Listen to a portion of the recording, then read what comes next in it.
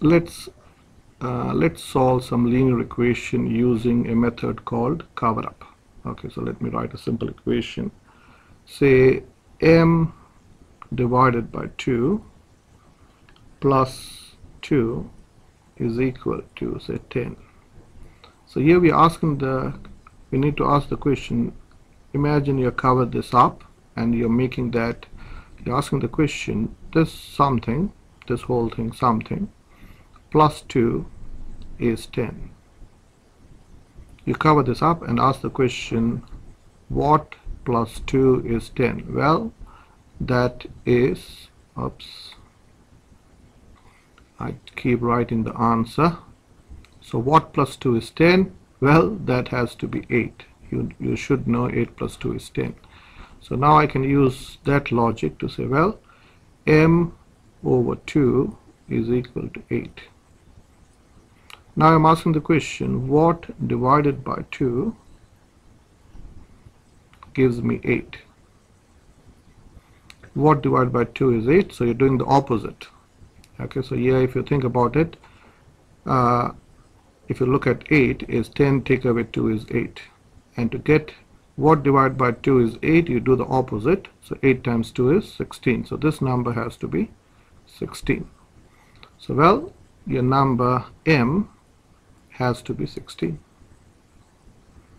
Okay, some of you can directly figure the answer out. You know 16 divided by 2 is 8 and 8 plus 2 is 10. But I would like you to do the process because process is equally important.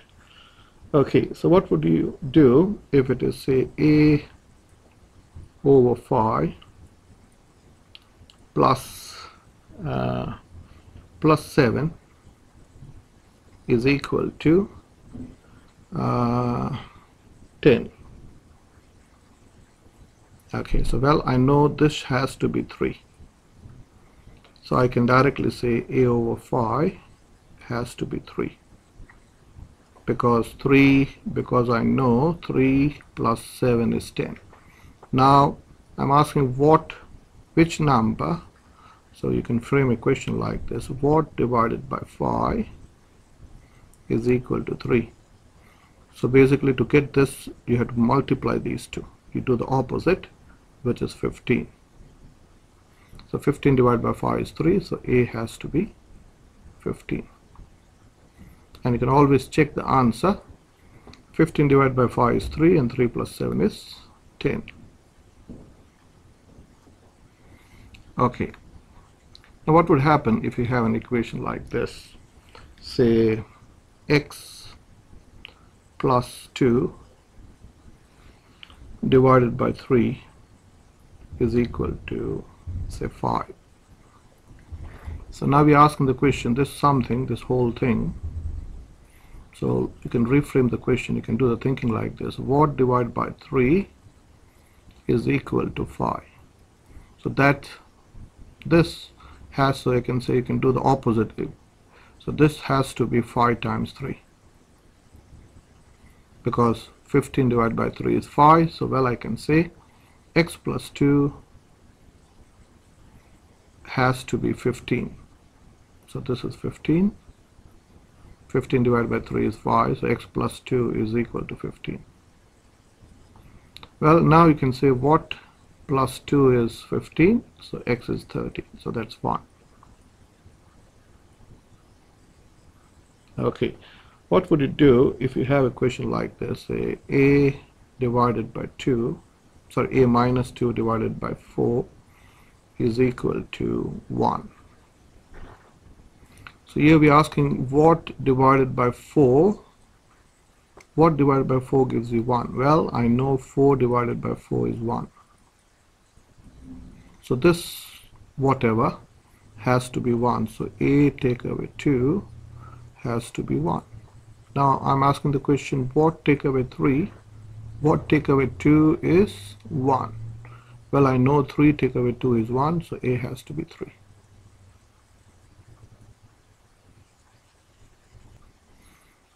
Now what would you do when you have unknown on both the sides? Okay, so let's say you have got 6a is equal to 3a plus say 12. Okay, so 6 times a, 6 times a number, is equal to 3 times a number plus 12. So when you have unknowns on both sides, treat this equation as balance, or two sides of a balance. So I'm looking at this and I'm going to write this. Can I write this as 3 lots of a plus 3 lots of a, which is equal to 3 lots of a plus 12. Okay, so what we're saying is this 6a can be written as 3a plus 3a, and this 3a is 3a. So you got 3 lots of a on one side and you got 3 lots of a on the other side. So they are balancing each other. So if you take this, if you cross that out, you can also cross this out. So what is remaining? So you got 3 lots of a is equal to 12. So here this means 3 times a number is 12. So 3 times 4 is 12, so a has to be 4. Okay, does it make sense? So let's make sense of this answer. So what are we saying? 6 times 4, 6 times a is 4, should be, that is same as 3 times 4 plus 12. The number a, this is a. So what are we saying? This is 24 is equal to 12 plus 12. And we know 24 is equal to 24. So this equation is, the answer is right. Okay, what would happen if you have an equation like this? Say 2 times, say y plus 2 is equal to, say, 16. So here the meaning of this is 2 times something. This is your something. 2 times something is 16. So well, I know 2 times 8 is 16. So this y plus 2 has to be 8. Now I'm asking the question, what plus 2 is 8? So well, I know 6 plus 2 is 8. So y has to be 6. So let's understand the equation backwards by putting the answer back in this. So what are we saying? 2 times 6 plus 2 is 2 times 8 is equal to 16. And that's all.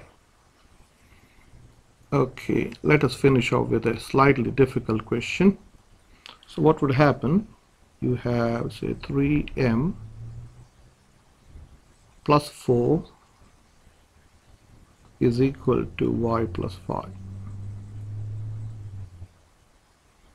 Okay, so as I told you, when you have, sorry, not y, m plus 5 is equal to m plus 5. So you got m on this side, you got m on this side, you got a number on this side, you got a number on this side.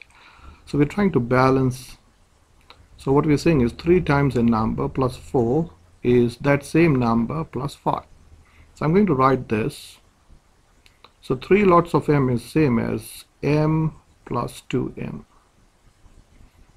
plus 4 is equal to, this m I'm going to write as m, and this 5 I'm going to write as 4 plus 1. I've changed this to 4 plus 1, which is 5, and this I've changed into m plus 2m. So now, well, I can see 2m sitting here and an m sitting here. So they are on both sides, so you can cancel this out. I'm seeing a 4 here, and I'm also seeing a 4 here. So if you take 4 from this side, you can take 4 from this side. So what is that is left out? What can you see? So you got 2 lots of m is equal to 1. So now you're asking the question, 2 times what can give you 1? Well, 2 times half can give you 1. So this m has to be half. Okay, so let's understand the question. So what are we saying? We are saying 3 times half plus 4 is same as half plus 5. Okay, so 3 times half is 3.5, which is 1.5, plus 4 is equal to 0.5 plus 5. So well, 1.5 plus 4 is 5.5, and 0.5 plus 5 is also 5.5. So this is where the process is important when you look at an equation and trying to bring the letters on one side and the numbers on the other side. That can be done in some of the questions by making the m's on both sides equal and some of the numbers equal.